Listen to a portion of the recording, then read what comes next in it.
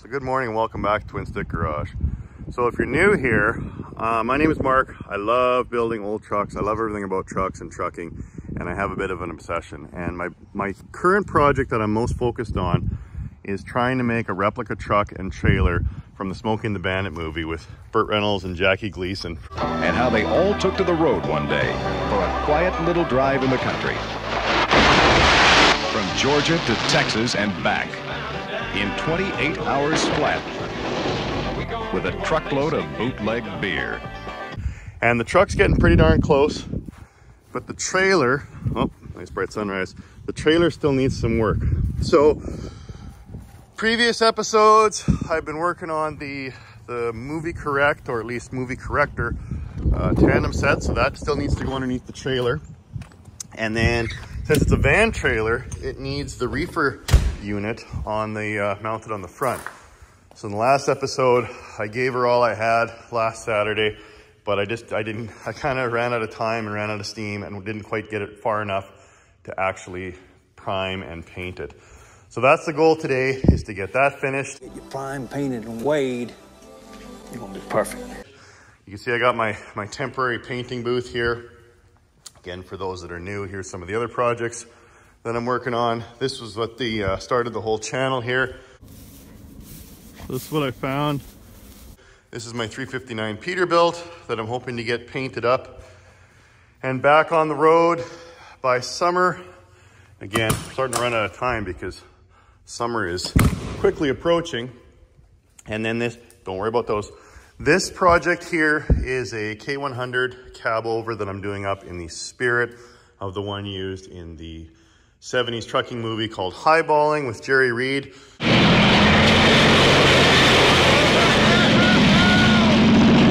Of course, Jerry Reed was the truck driver in Smokey and the Bandit as well, so I'm kind of got both his trucks. So this is a ridiculously long wheelbase, obviously not matching the movie truck. Well, boy, I'd like to know the yo-yo that taught this out. And we're gonna do some fun things with that truck. Got new exhaust and boy, lots of work doing over there too. So, but today, like I was saying, the goal is gonna be is to get this thing ready to mount on the trailer and move one step closer to having a complete Smokey and the Bandit setup ready for the road.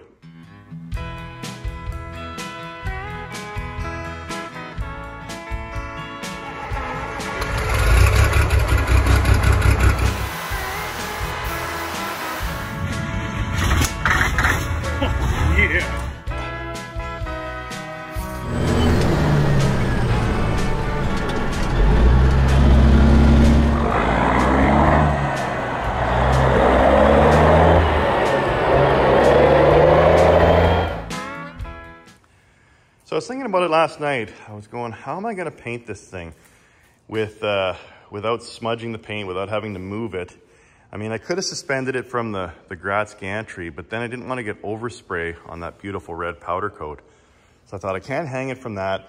I had it sitting down on the ground and I thought, well, that would work, I guess, but then how am I going to paint kind of the underside? I mean, this side is obviously against the trailer, but I wanted to make sure that I really painted the corners and the edges so no old paint or bare metal shone through. So came up with the idea of putting it on jack stands, and with the added benefit of now it's kind of at a working height or a working bench height, so that'll be good for my back. So I'm happy with that idea. So what the plan is out of the gate here, if you're familiar with body work, you know that it takes a lot of time and you never want to rush it. If you try and rush and say, it's good enough, let's just paint it, you'll always be disappointed. So you want to take the time. Someone commented a while back when I was painting Snowman, they said their dad taught them that if you think it's done, sand it just a little bit more. So the idea is you want to really put as much effort in as possible. And I do with the doors as well, because the doors are going to be right on the front of obviously of the Reefer unit, and the Reefer unit's going to be mounted on the trailer directly behind the truck, so you're going to see it straight away. So I want to make sure I take some time and get those as good as I can get them. And then the plan will be I'll hang those from the ladder so I can paint them. Have to wipe everything down. I'll probably sweep the floor out, and then maybe I'll get the car washer and wet the floor. Put some plastic down so I don't end up painting the floor. Although the gray high build primer would probably be an improvement over how stained my floor is getting. But I don't necessarily want to paint it the Hyundai Night Shadow brown. So that's actually, like the truck looks black right now, but if you get it in the direct sunlight, it's actually got a brown tint to it. So from what I can gather from watching the movie, I don't believe the two trucks, I don't believe they were actually black. I think they were, a lot of people call it a coffee brown. Of course, I couldn't find coffee brown. So Hyundai Night Shadow is what we're gonna do. So since I painted the truck that color, I'm gonna do the same thing with the trailer. So with that, I guess I will stop jabbering on here and I will get going on finishing these doors. So this is, I built this up with fiberglass last week and now it's nice and hardened up. So now I'm trying to knock it down because there's a bit of a ridge there. So I'm going to try and knock it down with the Milwaukee angle grinder here. I've just got a little disc on there that'll hopefully eat into that pretty good. And then I continue to sand it down.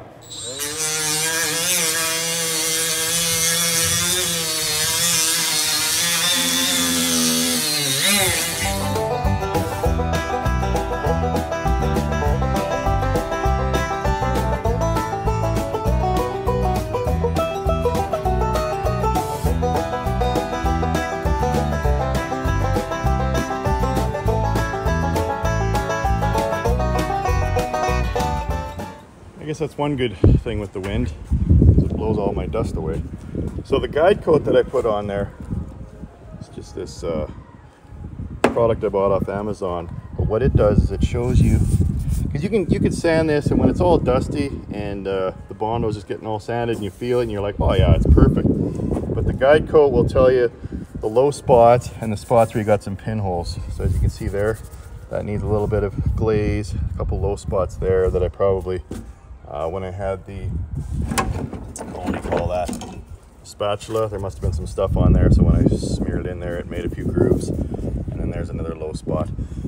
So I'll quickly put a little bit of glazing or icing, finishing putty in there in those low spots that are still dark, and then we'll let that harden and sand it again and wash, rinse, repeat, and we'll get these doors just tip top. So of course the refrigeration unit is meant to keep, you know, veggies and cold beer cold. So that's why they had reefer shells on the trailers in the movie, but the trailers in the movie were fake reefers, kind of like this one's going to be, because they have the fuel tank down below, so you can tell that they just took some ThermoKing reefer units and bolted them on there. All right, so we'll let that harden in the sun here, and while that's drying, I do have some more sanding to do over on the reefer unit. So I don't need to get it perfect on the inside because of course the doors will always stay closed, and I'll probably pin them closed because there's no real reason to open this up. But I did want to paint in here, so I'll try and clean this up as best I can so at least the primer sticks to it. I mean, there's still dirt there. I don't really want to paint over dirt.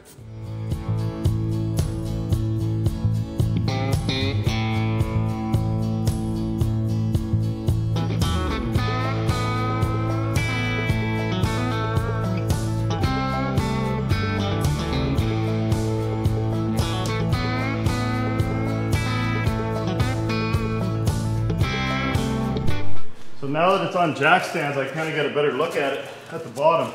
Look at it. I mean, just get a look at that. And what I realized, thinking about it, was when this is mounted up on the trailer, when you come walking up to the trailer, you're going to almost be looking up at this. So there's some gouges and some dents in there. So what I thought is, because you're going to see this, I might as well put a little bit of filler in here too and make it look pretty. Why not, right? That should do. Yeah, so as I was saying, obviously they needed the reefer unit to make the movie believable, that they could actually take the beer from Texarkana to Atlanta and keep it cold so it didn't go bad because the beer wasn't pasteurized back then. So that was kind of why they made that law, because they were worried they would make people sick if they let the truckers haul that beer there. it might go bad, even if the reefer was still working, or maybe it wasn't able to keep up to the hot, Georgia temperatures in the south there. So that's why they had reefers. But anyway, in the movie, so Hal Needham was the director, and he was Burt Reynolds' stuntman. And there's that movie, Once Upon a Time in Hollywood, done by, oh, I just spilled it all. Done, well, a few years ago, I guess, by Tarantino. And if you didn't know, that movie was actually based on Brad Pitt and DiCaprio it was based on Hal Needham and Burt Reynolds. So they were roommates. And so Hal Needham, when they were filming, which movie was it? Was it Gator? I can't remember which movie it was. I got to go back. I'm having a senior moment here. But they were filming a movie, and they had Coors beer in their fridge, and it kept getting stolen. And so they finally figured out it was the cleaning lady at the hotel was stealing their beer. And they said, well, why are you stealing our Coors beer? And she goes, oh, this stuff's worth a fortune in this part of the country because you can't get it.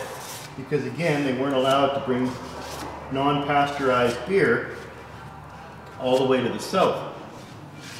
So that's where Hal Needham got the idea for the movie, and he wrote the script, and then he took it to a bunch of different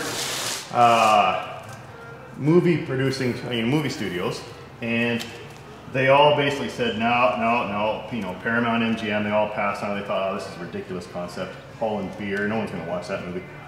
Ended up being the second largest movie of '77 behind Star Wars. And so anyway, he finally went to Universal, and he was pitching it away, and he said, I need a budget of $3 million, and they were kind of hemming and hawing, and so then Hal Needham goes, you know what? I've got an idea for the lead for Bandit, Burt Reynolds. And so the executives went, you know what? If you can get Burt Reynolds, we're in. So Hal went home to where he was living, and he asked his roommate Burt. He said, Burt, old buddy, old pal, you want to be in this movie that I wrote? And so Burt read the script, and he admitted one time, he said it was the worst script he ever read. But he said, okay, Hal, since you're my friend, I'll do it. But I want $1 million. And I think Hal only had $3 million approved by Universal. So Burt took 1/3 of the budget just for his paycheck. So they still had to pay Jackie Gleason and get all the cars and the trucks and do all the filming. But they were able to pull it off, and I think they did a heck of a job. It's an awfully good movie. Now, of course, they didn't go all the way to Texas. They basically just drove around Atlanta in circles. A lot of it was filmed in Jonesboro, which is just south. That was actually the Texarkana city that they just rebranded. I actually went there in an earlier episode. If you go check out the videos in my feed there, you can see where I went and saw some of the original places. The bridge where they did the big car jump, that's still there. Well, the bridge isn't there, just a couple posts. But yeah, it was neat to see, and I went and saw Lamar's, where the snowman rode over all the motorcycles. That was pretty cool.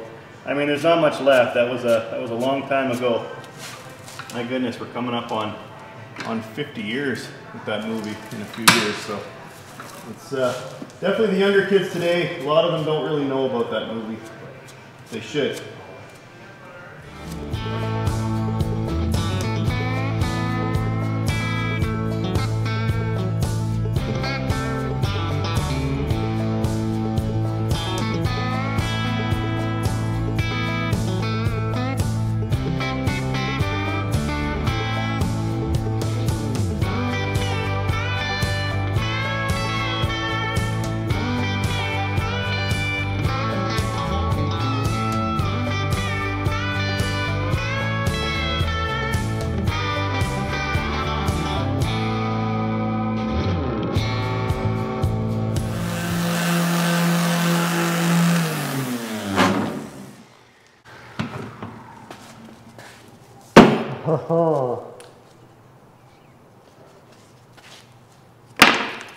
Said it once and I'll say it again.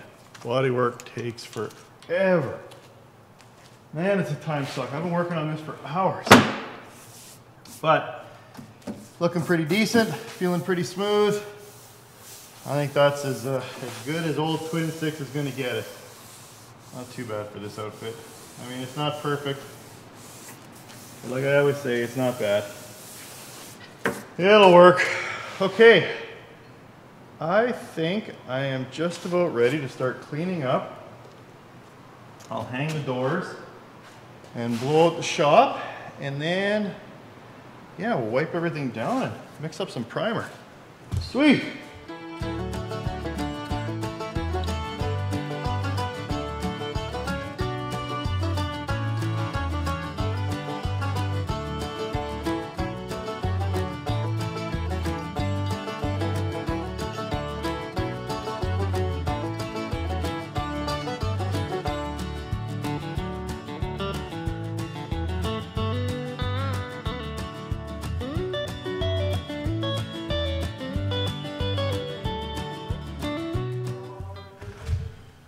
So here's some of the cool stuff that I want to try and maintain. So the original ThermoKing badge, so I'm going to tape that off.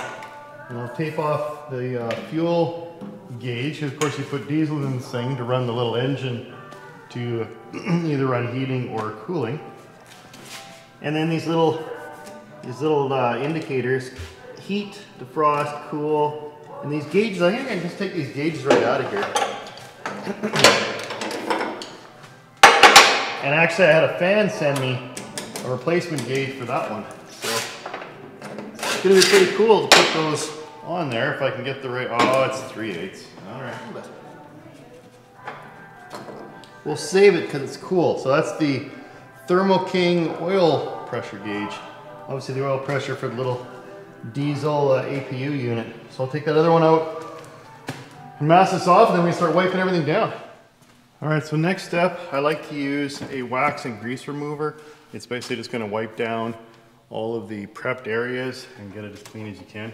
I'm gonna use this again on the primer and wipe that down before I put the final, not base clear, I'm gonna do single stage. But yeah, so I just got a little spray bottle from Princess Auto. We'll just fill this up. Simply spray this stuff on there so I can get it going. Hello, it's black, there we go. And basically just gonna wipe it down. So it's gonna take off, like I say, any grease, or oil, or anything that the paint's not gonna like. So I'll just wipe down all the areas to get painted. Oops. And try and keep the tape on there.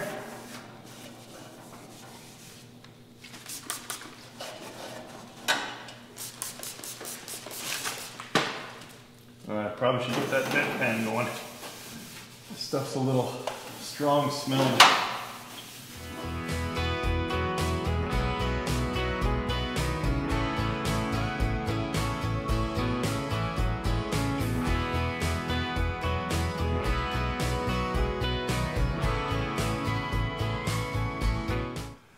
Oh, finally getting to my favorite part, actually painting.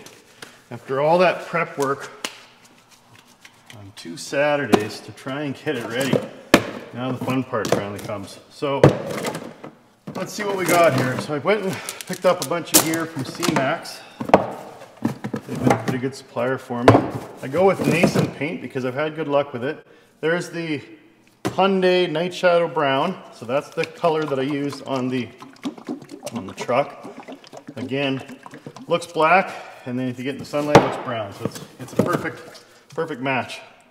And then I got the 2K high build primer. So I really like the high build primer because, as the name implies, it actually builds up and fills in. You know, it doesn't, if you don't do a good sanding job, it's still gonna show up and look like garbage. But if there's a few spots you didn't quite get to, or it's, you know, maybe not visible to the naked eye, it'll kind of fill that in a little bit. So it's a thicker primer, and that's why you need a bigger gun. So I went with a 2.3 mil spray gun for the primer, and then I'm going to go 1.4 for the single stage. So I'll probably have to come back and paint that tomorrow because we're going to have to let the primer obviously harden overnight. I always forget. What do the instructions say on the primer? Select prime. 4 parts primer, 1 part activator. That's reducer. Alright, so it's 4 to 1 on that. So set up the new gun. Now I just pick up these disposable guns from Princess Auto.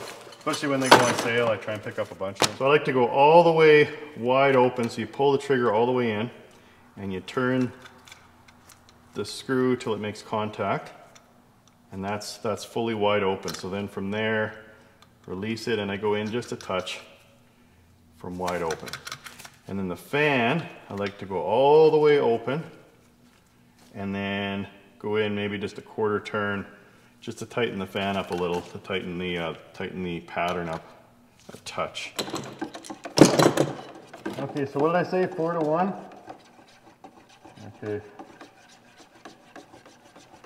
Let's do the 1 to 1. I'll fill it up to 4, and then I'll just put the to number 5 with the activator.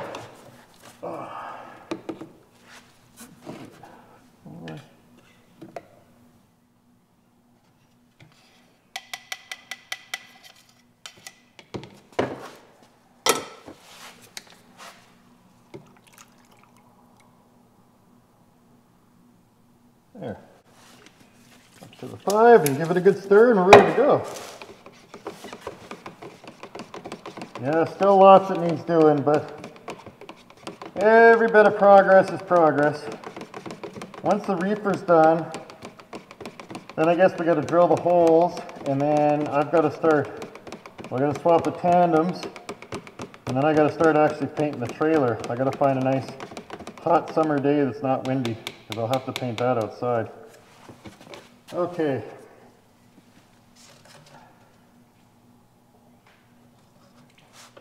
Let's go spraying.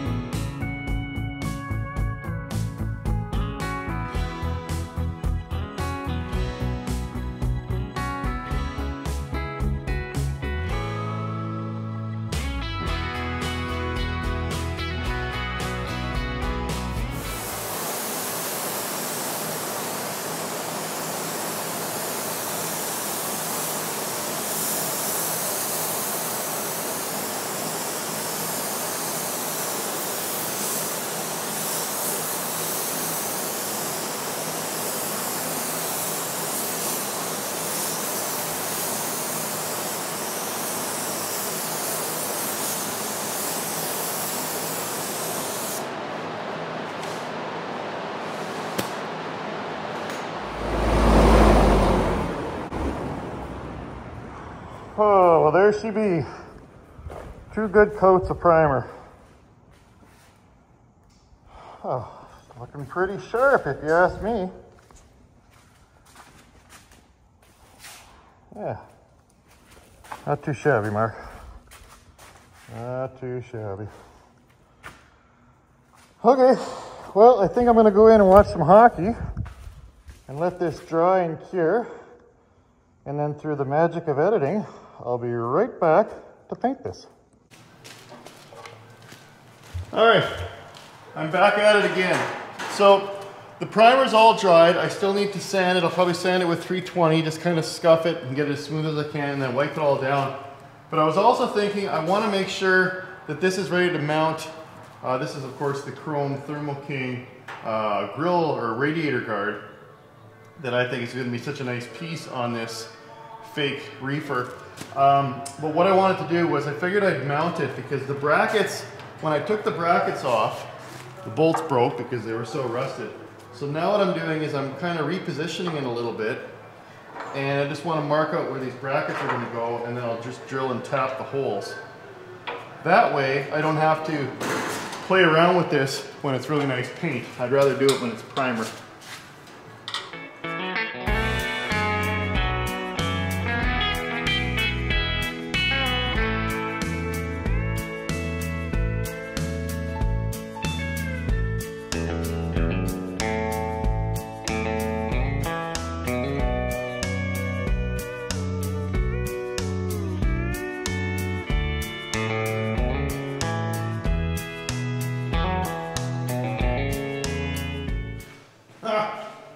It's always something. So as I was putting these guys on this side, I noticed that there was no nuts. For whatever reason, they broke off, so I had to weld on some nuts because those will have to be there, of course. So when I set this on there, just put the bolt in because you're not going to be able to get behind it.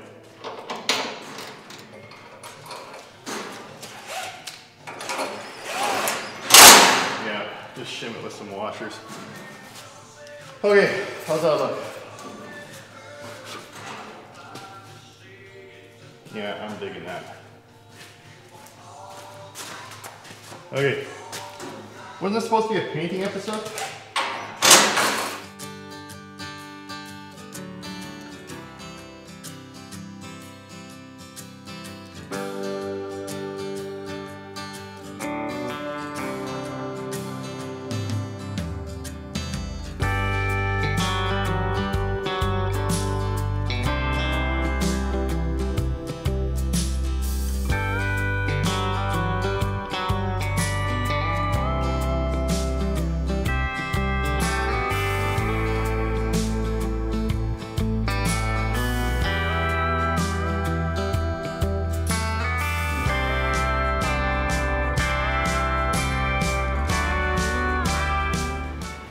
Okay, so when you're painting your garage or your shop, you've obviously got a lot of headwinds. You don't have a perfectly ventilated paint booth that's got positive pressure, moving the paint and the fumes out and keeping the dust down. So one of the tricks that I like to do is I like to use a car washer and just soak the floor. That helps to keep the dust from blowing up into your paint. Again, you're never gonna get a perfect paint job painting in a garage or outside. But this is, like I said, you do the best you can with what you got.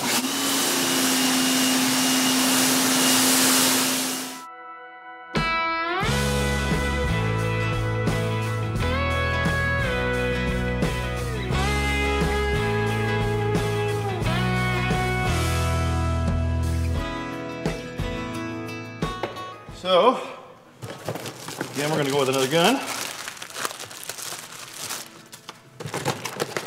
And I know there's people out there that are just yelling at the screen going, just wash your gun. But again, for the extra 40 bucks, it's worth it to me to just have something new and clean because again, not a professional painter, a lot of headwinds here. So I'm trying to make it as good as I can get it. Now when I painted Snowman, I actually bought a really good gun. Okay, there's wide open, we'll go in a little, and I'll do the same when I do Snowman, or little by little. So all the way open, and then we'll close it up. Again, like I say, give yourself the best chance of success. And if you think about it, so I spent a few bucks on guns. I mean, a friend of mine, he actually had he said he took his Kenworth to the dealer and said, how much to paint it? They said, oh, absolutely, come on in here. And they quoted it at $30,000. So 30 grand versus the 2 or 3 I spent doing Snowman. I think I could spend 40 bucks on a gun. 2 to 1. 4, 4, 5, 6. Well, I'll just do the side here. They got 10 equal parts, so I'll just do that. Because I'm not smart enough to figure out how to use the fancy deals on the side there. Okay, so we'll just go for the first one to 4. Sing it, Loretta. Someone was saying you can use reducer to clean your gun. I suppose I could try that, but again, a $40 gun, the reducer probably costs that much. You know, 2 parts reducer, so we'll go up to the 6.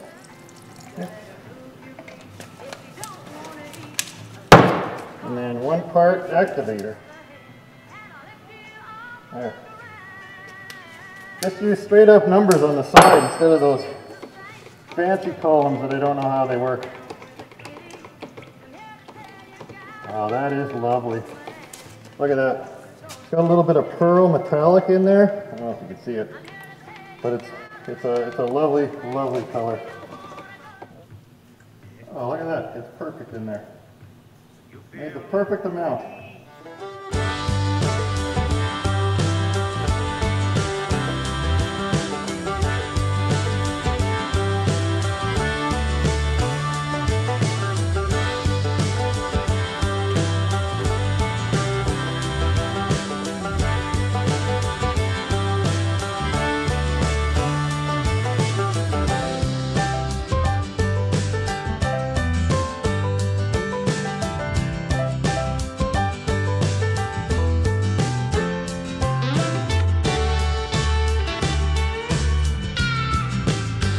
I love painting. This is so much fun.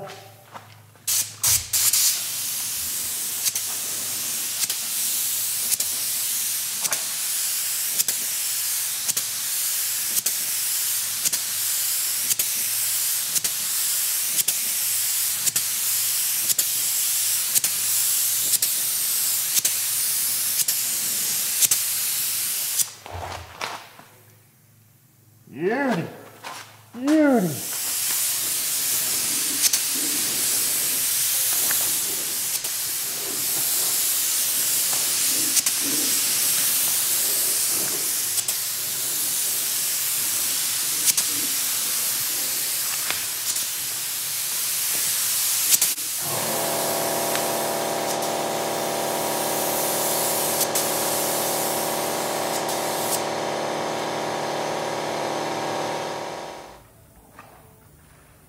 Okay, there's coat 1.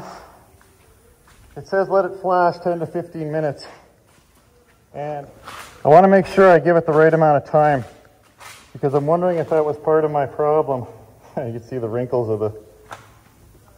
of the tarp in behind. That's not bad at all. Black's not very forgiving, but when you get it right, it's pretty sweet. Oh, my feet are sticking to the floor. That's why I put the tarp down, so I don't end up covering my floor with this paint. So what I was saying was, when I painted Snowman, I ended up getting a lot of, I want to leave the mask on because it's pretty strong smelling in here. But when I did Snowman, I had a lot of orange peel that I had to hand sand and buff out. So I'm using this as kind of a practice setup to get my skills a little sharpened for the Peterbilt and the Duke. But I want to make sure I give it adequate time because I say that's one of the reasons you can get orange peel is you don't allow the bottom or the first coat to flash and give off all its gases before you start laying in the second coat. So I'll give it a good solid 15 minutes and then hit it one more time. I'm happy with the way this is turning out.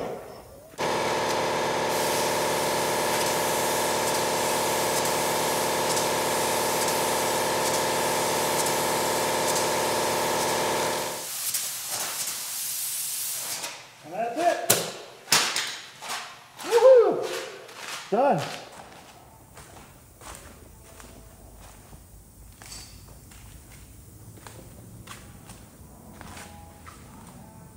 That's looking pretty darn good.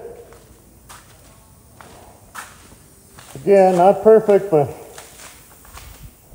I'm happy with it. Yeah.